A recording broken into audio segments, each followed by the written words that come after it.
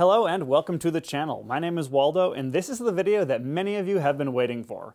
We're going to be starting this Cummins swapped GMC C3500HD for the first time. And to make it that much more challenging, my goal is to do it with the ignition key. Here it is, my 1995 GMC C3500HD. I paid $300 for this truck, essentially saving it from being scrapped.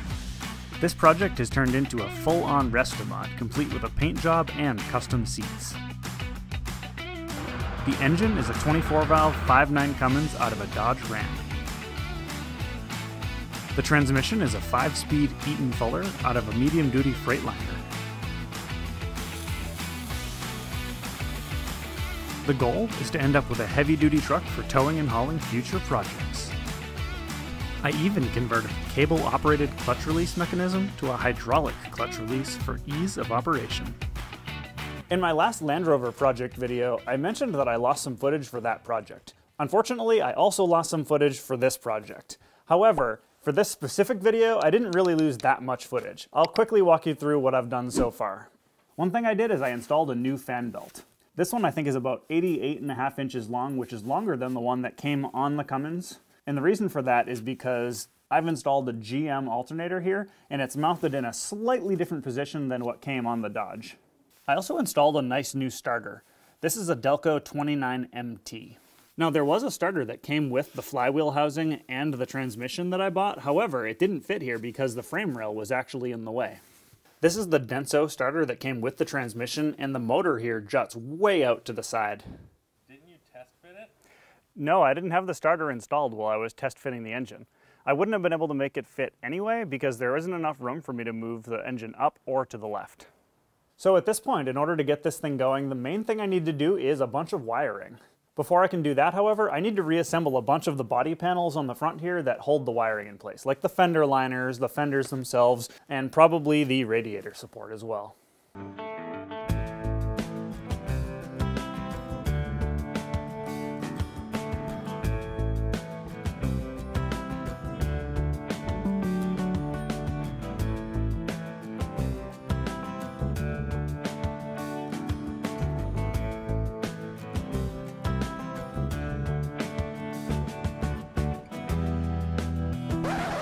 You know, I think I'm getting a little bit ahead of myself here.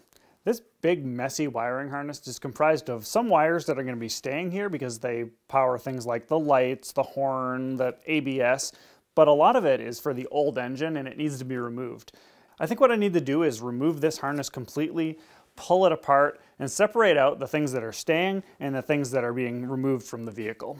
I've never actually done an engine swap before, and both this 24-valve Cummins and the GM 6.5 diesel that was in this truck originally, they're both computerized engines and they both have a lot of wiring. Because I've never done anything like this before, I don't really have a process.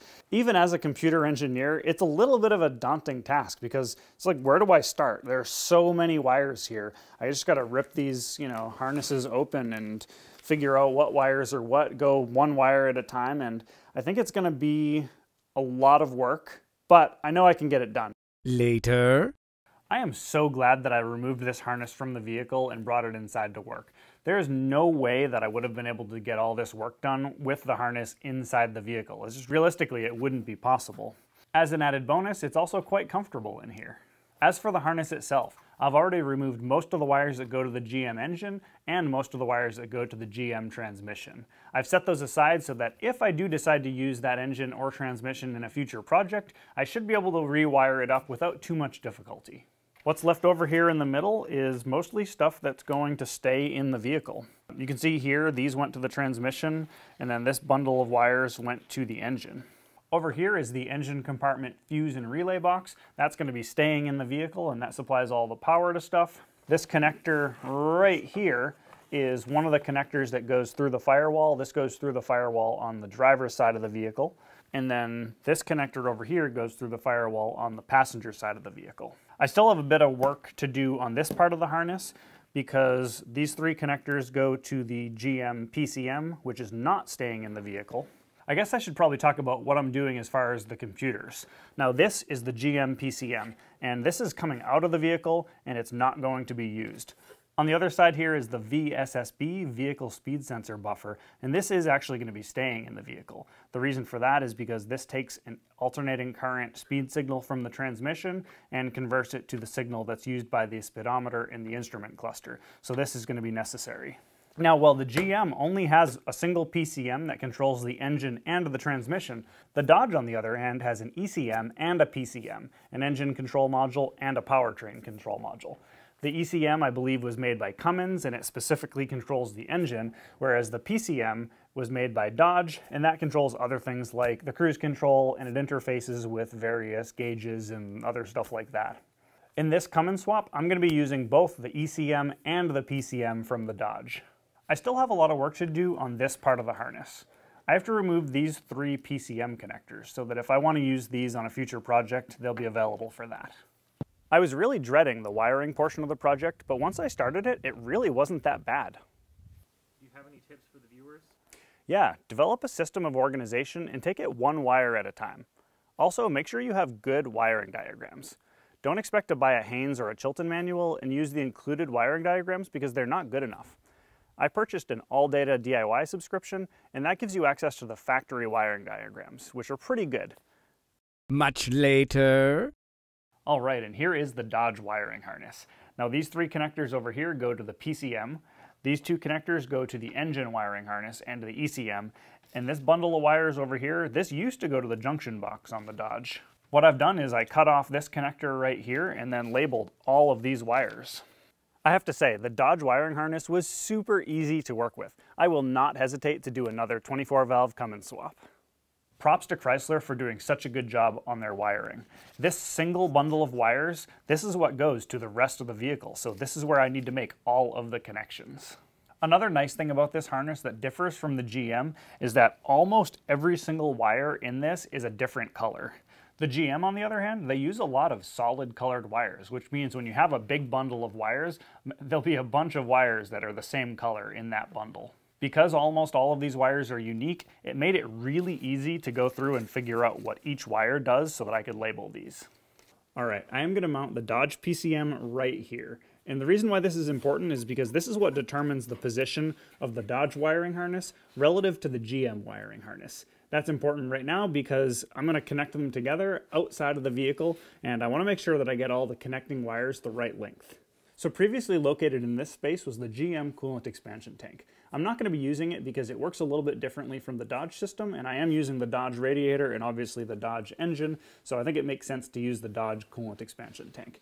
Now that's located up here, pretty close to the radiator, which frees up this space, so that's why I can mount the PCM here. All right, so we're going to get what's left of the GM wiring harness sort of in place here.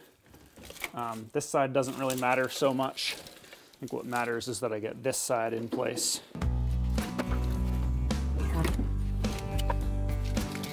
So that's about where that goes.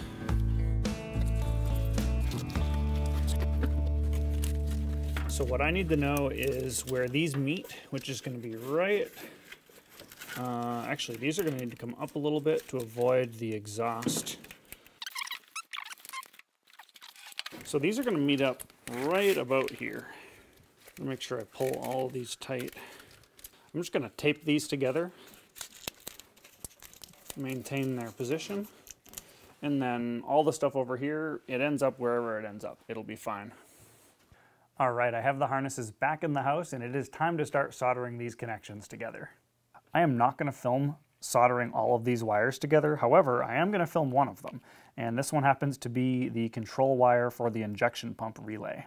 So this wire comes from the PCM, and this wire goes to the relay box. I labeled both of them number 38 to show that these get connected together, and the wires coming from the Dodge wiring harness are plenty long enough. I have more than enough extra wire here so that I don't need any extra wire to connect the two. So I'm basically going to make sure this wire is running along the existing GM harness. Make sure it's the right length. It's going to end up about like that. And then I'll cut it here, leaving a little bit of overlap. And we'll go ahead and strip these. I think this is 18 gauge wire. I'm going to strip off 1/2 inch to 3/4 of an inch.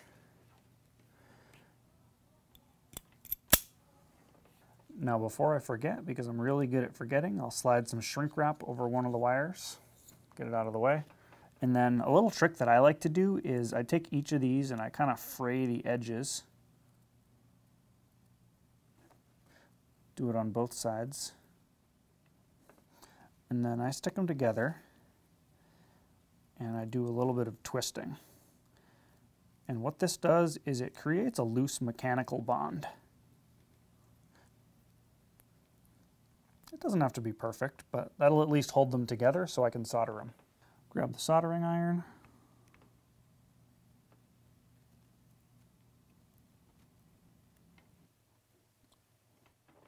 Now we have a beautifully soldered connection that is going to last a long time. Take this heat shrink and slide it over. And then we can use a heat gun to shrink the shrink wrap.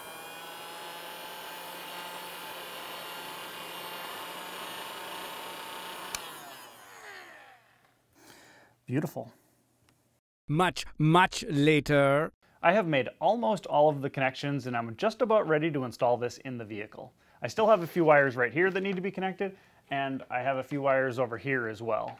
Right here in the middle, the harnesses are already combined, and I have to say, it's looking pretty good, like almost professional. Over here on the other end, I ended up needing to add 6 relays just to make everything work. The reasons for that are complicated, but it is what it is. In a nutshell, the circuits on the Dodge are generally ground switched, while the circuits on the GM are switched on the power side. Using relays is an easy way to convert from one to the other. I did manage to use 2 relays from the relay box as well. I know it doesn't really show in the video, but it has taken me days to work on this harness. It's just one of those things where it takes quite a bit of time to do things the right way, but in the end it'll be totally worth it. Alright, so it is time to mount the PCM. Now the PCM mounts to this bracket, and I'm going to adapt this bracket, which is meant for the Dodge, to mount here using these 2 bolt holes for the coolant reservoir. So I got to drill a couple holes in this and then cut this part off. And these look like they're about 7 inches on center.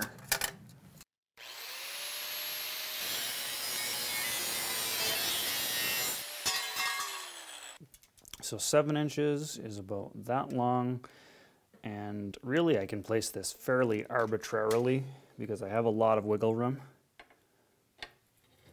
The first hole will go there.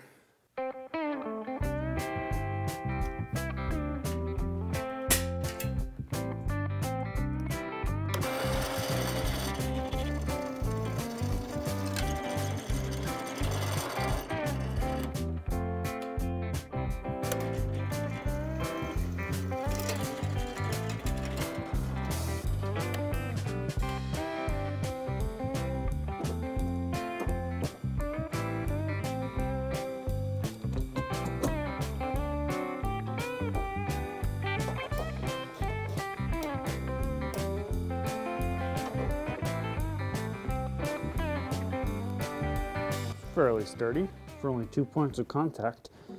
This PCM really doesn't weigh very much, so I'm not too concerned about that. Oh, shoot, you know, I hope this isn't going to be in the way of the hinge for the hood. If it is, it's not the end of the world. I could just drill new holes for this and scoot it over a little bit. I'm going to worry about that later when it's time to put the hood on. Nice. I have here the mostly completed harness, and I'm ready to install it.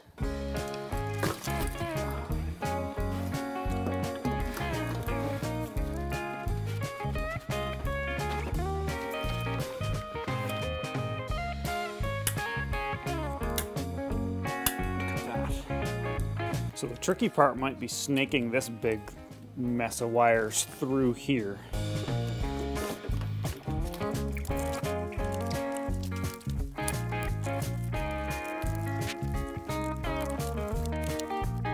I got it like a pro. All right. Let's talk about some of the connections that I have not made yet. These generally fall into the category of connections that were difficult or impossible to do while the harness was outside of the vehicle. This thingy right here, that's a technical term, is the thingy that controls the vacuum for the cruise control. This is going to be mounted right around here on the driver's side wheel liner. Also to be mounted over here on the wheel liner are the relays for the air intake heaters. Here in the middle I have some wires that go to the transmission. There are wires that go to the reverse switch and a twisted pair that goes to the vehicle speed sensor. There's also this yellow wire which is going to go to the starter solenoid, and I haven't yet figured out exactly how I'm going to route that, but that's on the list of things to do. Over on this side of the vehicle, the wiring harness splits apart to go to the PCM and to go down here through this grommet and through the firewall.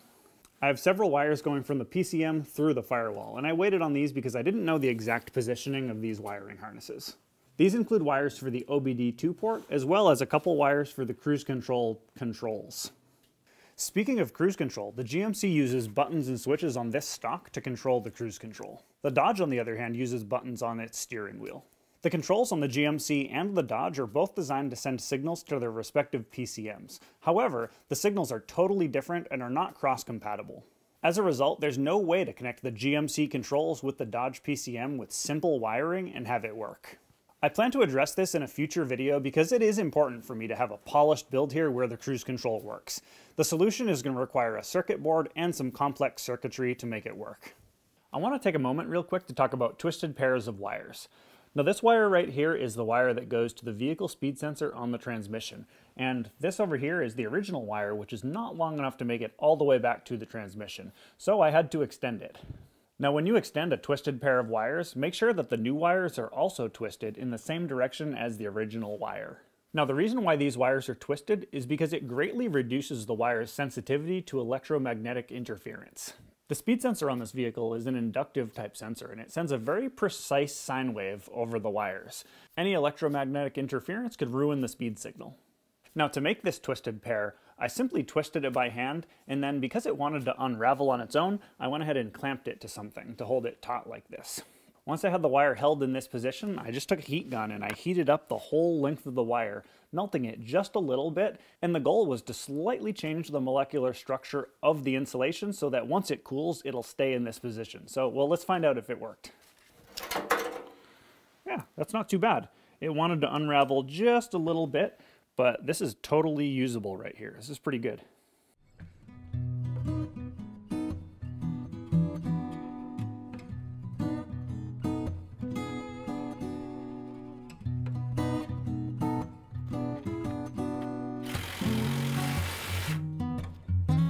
Nice.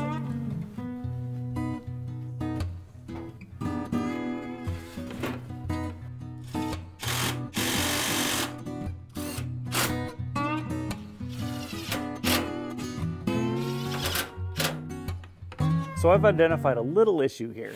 The ABS module is in the way of the air intake. Now I thought when I mounted the engine that I did leave enough room for that, but apparently not. Luckily, I think there's enough room in between the windshield washer fluid reservoir and the ABS module for me to modify the bracket and move it a couple inches this way. All right, check it out. I modified the bracket. I extended it a bit on this side, cut off a bit on this side, drilled some new bolt holes, and hopefully I cut out enough, and hopefully it'll work without any further modification because I already put some paint on it and I don't want to have to do that again. So I got it in and it fits great. I probably have about an extra ½ inch more than I need. That's what she said. So I have made some pretty decent progress so far.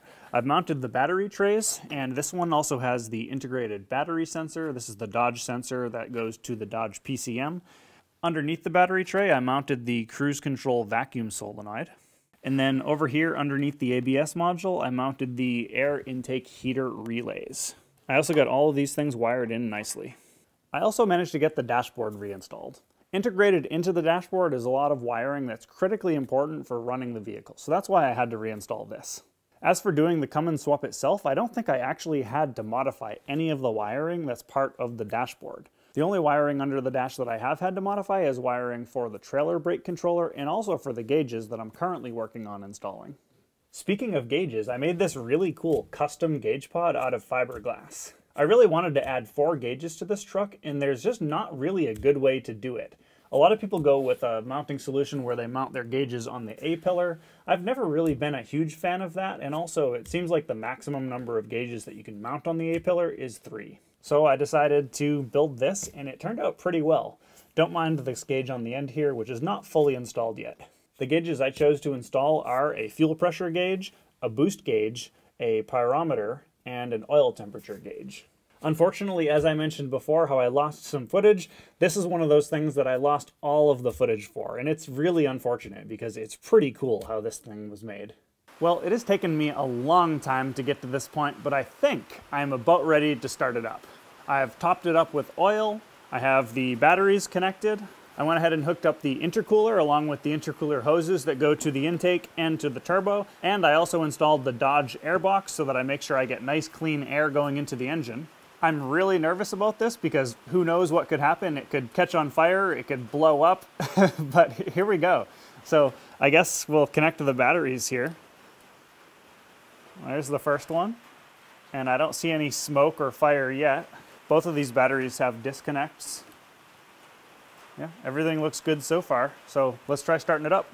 Oh, and one other thing I should mention is that I installed a new power steering pump, and I think the instructions said to make sure you don't run it dry. So I filled up the reservoir, topped it all the way up with power steering fluid, but there's a lot of other stuff in here that needs to fill up with fluid as well. So I'm only gonna be able to run it or crank it for a short period of time before I stop and then top off the reservoir. But then again, I'm not gonna be able to run the engine very long anyway because I haven't installed the radiator or any of the cooling system, including antifreeze. So I have all the gauges installed except for the oil temperature gauge, which is not hooked up on this end, but the other ones are hooked up.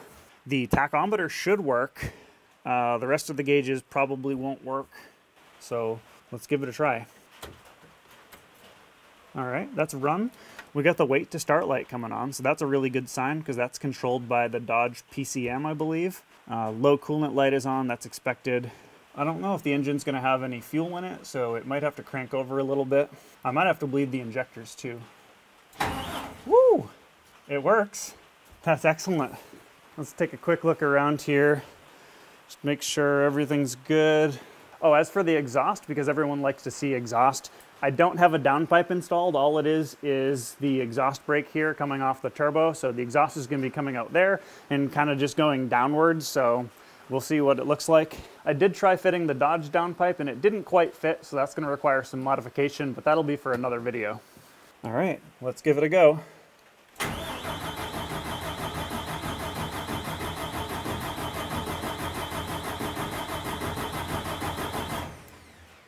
Okay. Turns over pretty strong. I think I probably need to bleed the injectors, but this is actually good because this gives me an opportunity to make sure that the power steering pump doesn't run out of fluid. I'm gonna try bleeding the injectors here.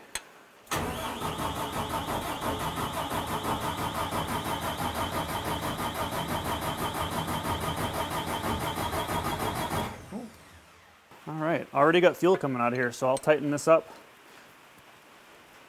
Click, click. Did you use a torque wrench on that nut? You heard it, didn't you? Click, click. We'll give it a little bit of time to let the starter cool down, but in the meantime, I have to say I'm very happy that the starter works. I wasn't really sure if I had the correct starter, but everything seems fine. Let's see if I can watch this one while I'm cranking it over.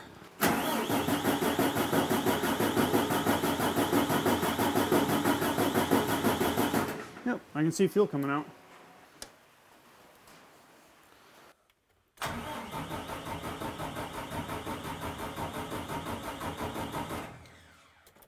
So one of the things that I love about diesel engines is that they're really simple. All they take is fuel, air, and compression in order to work. Now in this case, we know it has air, we know it has compression, so fuel is the missing element. Are you aware of the irony of the situation? Yes.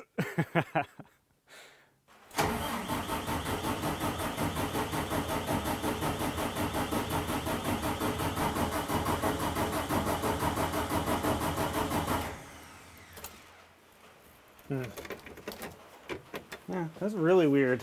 All right, it is the next day, and not only did I charge the batteries up overnight, but I also found an issue that would definitely prevent it from starting. I noticed on my OBD2 scanner that while cranking the engine, it read an RPM of 0, and obviously that doesn't make sense because as the engine is turning, it should read some low value. So in order to determine the RPM, the computer uses the crankshaft position sensor. So that's where I'm going to start looking to figure out the issue.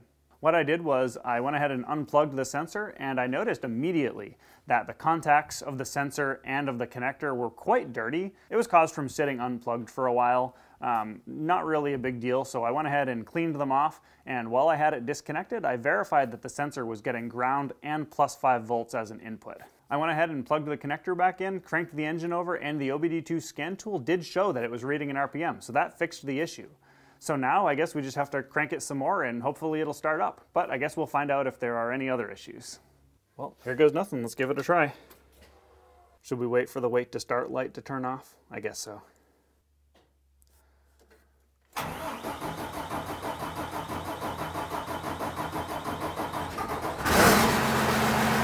All right. Yes! It sounds great. I'm going to take this opportunity to check the power steering fluid, and then once that's good, we'll start it up again. Woohoo! So the power steering fluid level looks good. I want to start it up and run it for a little bit longer now.